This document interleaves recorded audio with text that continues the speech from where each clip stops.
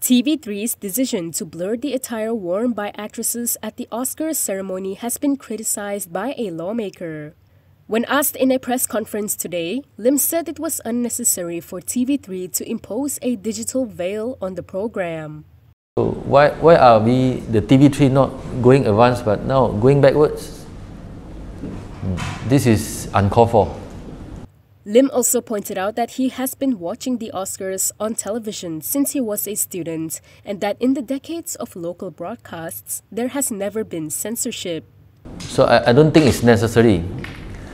All this while, for the past, I've been watching Oscars since when I was in school.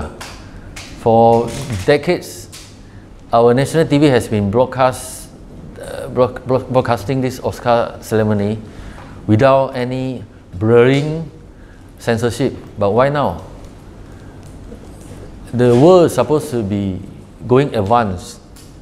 Malaysia-born actress Michelle Yeoh won the Best Actress award at the Oscars on March 13th for her role in the film Everything Everywhere All at Once. However, TV3's coverage of the event has triggered a debate among netizens about its censorship of the female presenters.